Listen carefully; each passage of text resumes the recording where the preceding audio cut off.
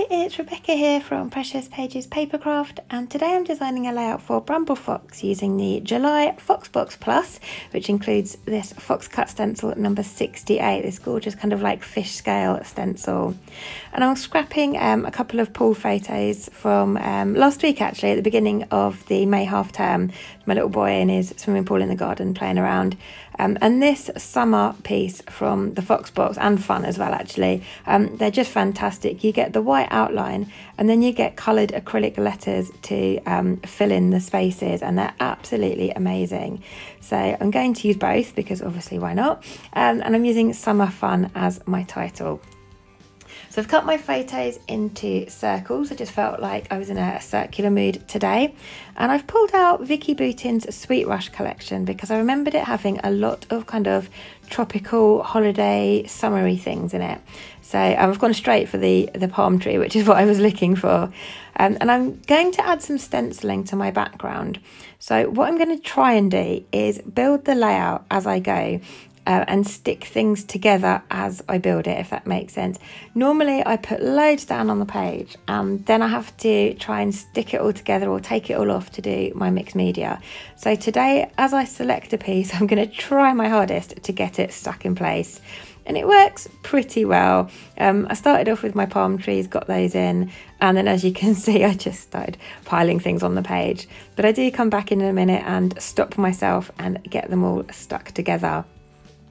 So I've got those palm trees up the top there, I've got one bigger than the other, and then I've got some die cut clouds that I'm bringing in as well. And those work really well because I'm actually going to use an older Fox Cut stencil as well. It hasn't got a number on it, but it's the one that's got the cloud outlines and the seagulls on it. So I'm going to use that at the top half of my page to kind of extend those cloud clusters. And here I am now just getting everything stuck in place. I stuck the tape on the wrong side of that die cut. Don't want to stick anything to my background just yet. And I'm trying to call on the colours that are in my photo. So there's blues, there's oranges, there's some green grass in the background. There's not a lot of pink in the photos, but my little boy's rubber ring has got sort of a pinky purple colour on it.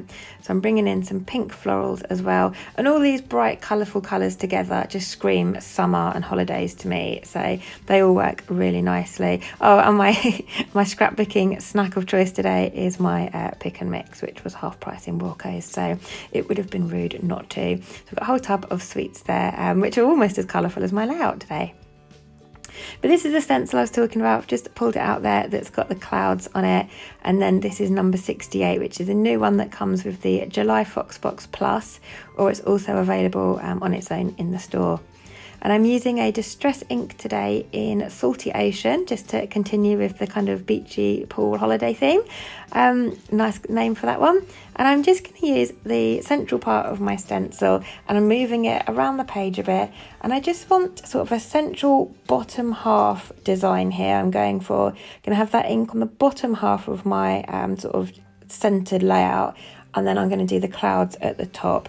So it might look a bit random at the moment, but once the things have been popped back on place, it's just a subtle bit of detailing, just peeking out below the photos there, sort of where the water of the swimming pool would be. And as you can see, where I've stuck everything together quite early on, I can just move it on and off the page as one piece, which is really handy when it comes to doing some background work like this. I don't have to keep rebuilding the layout. And I just bring it back in every now and then just to see if I'm happy with that stenciling and if I need to add any more or not.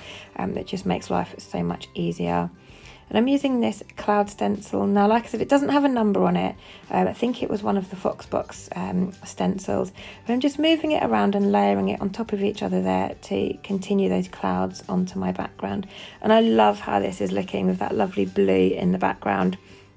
And I'm pretty happy with that stenciling at the moment, so I'm going to commit and get everything stuck down now. And as always, I love to have lots of dimension, so bringing in lots of foam on the back here.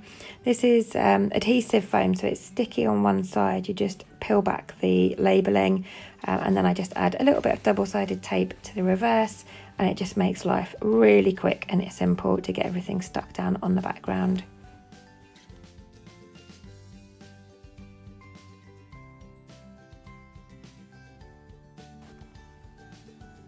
So there we go, that's in place now, and I love how this is looking. And I've left a little space over on the bottom left there for my title, and it's slightly going to overlap my photo, which obviously, as always, has been raised up on foam. So I'm just adding a strip of foam to my background, and this was super easy. I didn't even have to cut the foam and kind of apply it to the back of my title sort of really intricately like I normally would.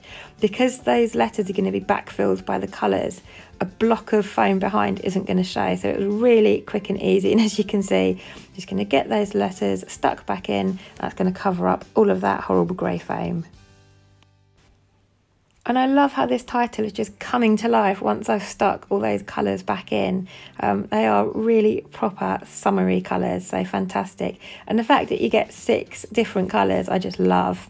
And then I couldn't resist adding the word fun in as well, because mainly it had that orange N, and my little boy is wearing orange in the photo. So that worked so well with my title. I had to just extend it to summer fun. And then I'm going to just finish off with a couple of little bits from the Vicki Boutin collection. Just got a little tropical leaf sticker there that says happy, so it kind of extends my title to happy summer fun. And now I'm currently raiding my stash for my Bramble Fox epoxy stickers. These come in the Foxbox Plus, so as well as getting the acrylics, you also get a stencil, a sheet of paper snips, which you can just see to the left of the screen there in my box, and you also get a strip of these epoxy stickers, and they work perfectly for those circular elements at the bottom of the paper snips, but they also were the perfect size for some of the Vicki Boutin stickers. So I've used one of those that says happy day, and the word day is kind of like holographic, so it's really shiny. And I just use a 1-inch circle punch to punch those out, or the paper snips, and then you add those epoxy stickers on top, and it gives you a gorgeous epoxy flare. And I love how those look. And I've seen a few things on Facebook recently about metal flare rusting. Perfect epoxy flare there. I'm not going to rust, there are no metal on them, so really good alternative, and I love those. They're available like I said in the Foxbox Plus, or you can buy those separately in the store as well, I believe, and they're well worth it. I love the texture they bring to the page. So I've just finished off there with a few little wordy stickers to the right of my title. I've got this week, just chilling and being awesome. I liked this week because it had the orange in it, and also it was half-term week, so that worked well. And then I've just added a few star stickers around that have got some gold foiling on, and then I've brought my stenciling down a little bit with that Fox Cut 68. And that is me finished. So thank you very much for joining me. I hope you've enjoyed this layout and it gives you some inspiration. I love these new title pieces in the Foxbox with those blocky letters. Those are fantastic and a great way to bring lots of different colours to the page. So well worth getting the Foxbox this month. So in the description box below, as always, I will leave a link to the Foxbox sign up page for you. Also to the Bramble Fox website and our Bramble Fox Friends Facebook group. Lots going on over there. We've got weekly lives every Monday. We've got the monthly challenge and loads of inspiration shared by the DT and members. So thanks again for joining me, and I'll see you next time.